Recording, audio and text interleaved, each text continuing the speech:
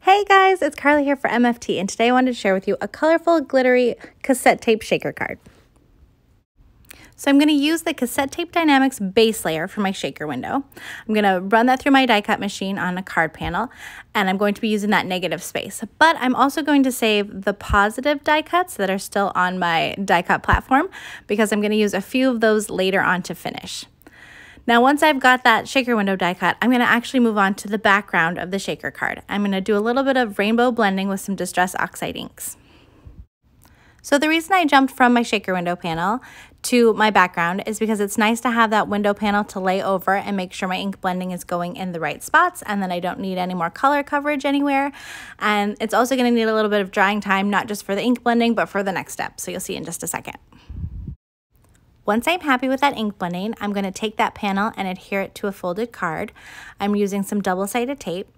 And the reason I didn't do the ink blending on that card front is because next I'm going to add a glitter paste layer, and that is a wet medium, and if you don't have thick enough cardstock, it can kind of warp your paper. So even having the heavyweight cardstock, it's nice to have that extra layer to really make sure that it stays nice and flat and doesn't get warped from the glitter paste.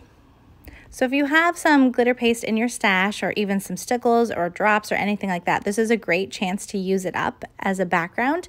But if you don't have any, it's really easy to make. So I've just got some ultrafine glitter in a little container, and I've got some glossy accents that I'm adding, and then I'm just mixing it with a palette knife until I get the consistency that I'm looking for.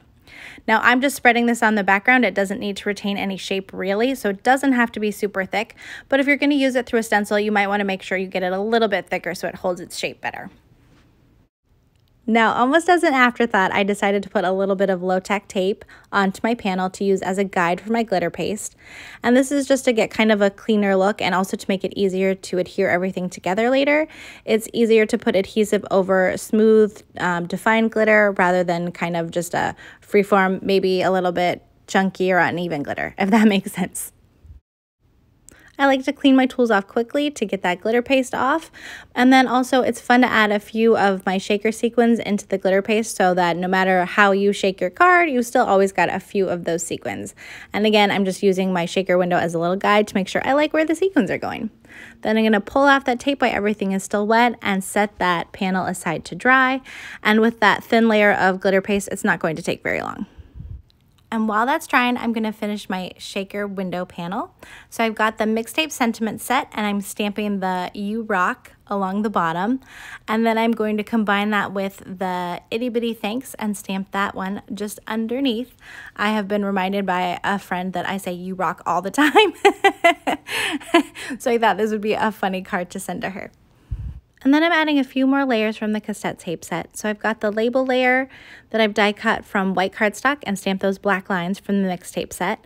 And then I die cut the other two layers, one from pink cardstock, and then I needed black, but I couldn't find an easy scrap of black cardstock. So I decided to just use white because that was handy and color it with a black Sharpie. Then to turn that into a shaker window, I'm using a piece of acetate with some double-sided tape on the edges and a little bit of glue pen around the die cut opening to make sure everything is really stuck down and stays together. Then I'm going to take those other layers that I die cut and glued together and glue those on top of the acetate for the shaker window. And then I wanted to define the bottom of the cassette tape shaker window just a little bit more. So I still have the positive cassette die cut on my cutting plate.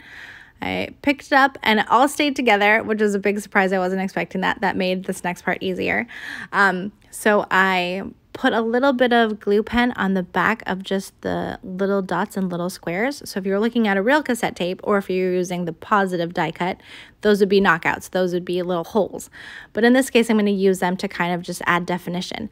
So I put a little bit of glue pen just on the back of those parts, and I put the whole die cut in the opening so that I could push those little pieces in with my tweezers and not have to guess about spacing.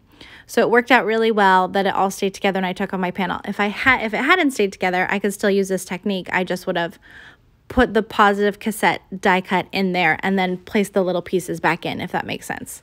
So it just worked out nicely that I didn't have to do that.